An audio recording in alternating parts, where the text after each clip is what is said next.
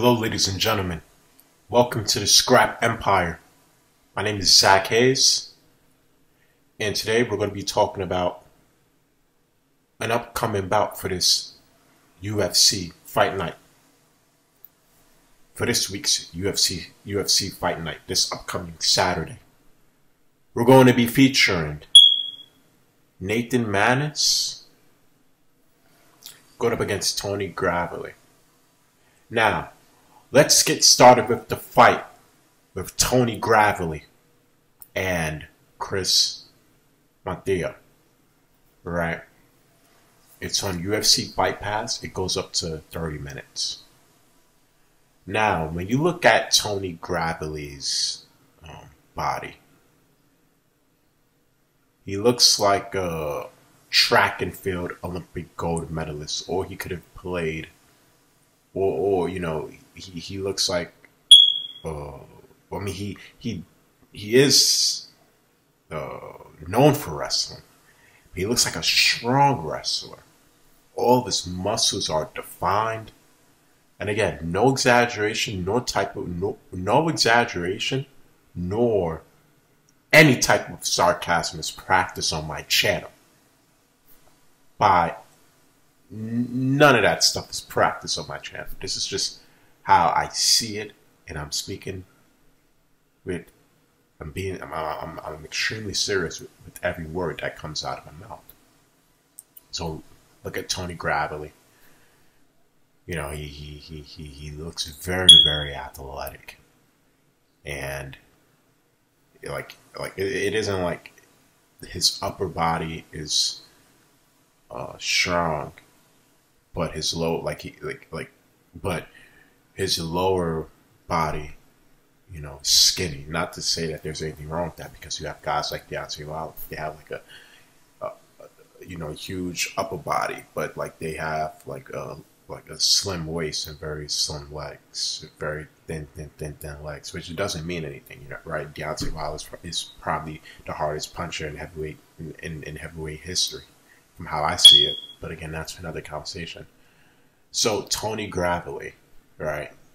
During the fight with him and Chris, throughout all of the rounds up until he technically knocked him out, or you know, someone like to say when the referee had to stop the fight. Right? Tony Gravely moving Chris around the ground, constantly pound him, right, and was able to have him, and was able to control the ground position for a very, very, very long time. All right, that's what I like about Tony Gravely. You know, if you listen to the commentary, you know, he's a wrestler, right? He's been in numerous amount of wrestling competitions throughout his entire life. And just looking at the way, just observing his movements, I can tell that he was taught wrestling from the time he was a little kid. He just has the foundation, and he's very in tune with the foundation of wrestling. Not to say that he can't stand up, but his wrestling foundation is on point, right? And Chris, you know, again, looks don't mean anything when it comes to strength, but again, from a perception standpoint, it looks like, again, that's why I always say, from a superficial aesthetic standpoint, from what I'm able to see, and what my UFC Fight Pass subscribers are able to see, and my Scrap Empire YouTube subscribers are also able to see. It looked like that he was just not necessarily dominated, but he was winning throughout all of the rounds, because dominating could be interpreted as disrespect. So I'd rather say winning. He was winning all of the rounds, right? He took advantage of his strength. He took advantage of his wrestling expertise and utilized that to get the victory against Chris. Now, let's get started with Nathan Maness, right? Now, me watching the fight with him and Johnny Munoz, again, UFC Fight Pass, look it up. I don't mean that in an aggressive way. I hope like that didn't sound like too aggressive. Sorry if anyone, took that as aggressive. My channel isn't about having an aggressive delivery.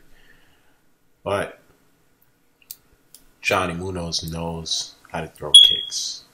And he was throwing plenty of kicks throughout the first round. And he successfully executed his kicks. But Nathan Maness, on the other hand, knows, well, at least does a good job from what I was able to see. And again, I observe very, very, very carefully. And I take a lot of time to create my judgments. He knows how to create great offense when he's near the cage, right? So you have somebody who's willing to go toe-to-toe with you and strike him, but just say, you know what, let me take it to the cage to bring you into my world. I liked how he was able to strip away Johnny Munoz's offense, because in the first round he threw plenty of great kicks, and the kicks, they didn't look sloppy. They didn't look like, it didn't look like, just regular kicks. The kicks that Johnny Maness were throwing were kicks filled with intensity, and those kicks are trying to take you out. Just hear it snap when you watch the first round. But, when you watch the second round or you watch the third round, I think you're going to see like ground strikes, like, amount of strikes near the cage. You'll see that Nathan Maness has like triple amount more strikes compared to Johnny Munoz, right? And again, that's when you need to learn how to not fight your opponent's fight, but to fight your fight. And eventually Nathan Maness kept on with his game plan throughout all the rounds and was able to win. But I didn't expect him to win unanimously. I did see Johnny Munoz winning that first round, right? Just because he had more of an offensive impact from a superficial aesthetic standpoint, just because I'm just observing really carefully. He just threw more kicks. He was just more active. I feel like they could have gave Nathan Maness majority decision or even a split decision, but to say that he won unanimously, I didn't agree with that. But again, hey, these judges saw it the way how they saw it, so more respect to them, right? Now, I gave you an analysis of Nathan Maness and Johnny Munoz. I also gave you an analysis of Tony Gravely when he went up against Chris Theo. All right. Now, Tony Gravely has the NFL physique. All right. But I don't think his strength is going to allow him to win. Let me get into detail. Nathan Maness isn't a pushover when it comes to the ground. He knows how to fight on the ground. He knows how to fight when he's near the cage. So, I'm going to give this fight prediction to Tony Gravely only because he has a wrestling expertise, but it isn't going to be easy, and he's going to have to fight for the victory only because Nathan Maness isn't a pushover, and he's coming to adjust and adapt and fight with whatever you give at him. So Tony Gravely, I see you winning this fight, but again, you have to earn it, because if you're not coming into the fight to earn it, then Nathan Maness might surprise all of us. So Scrap Empire YouTube subscribers, I'm saying Tony Gravely is going to win the fight, but I wouldn't be surprised if Nathan Maness wins, only because he isn't a pushover, and he's coming to fight with every fight that he's fighting with passion with every fight. So yeah, Nathan Maness proved me wrong. Prove to the whole world that the underdog isn't going to succumb to the loss.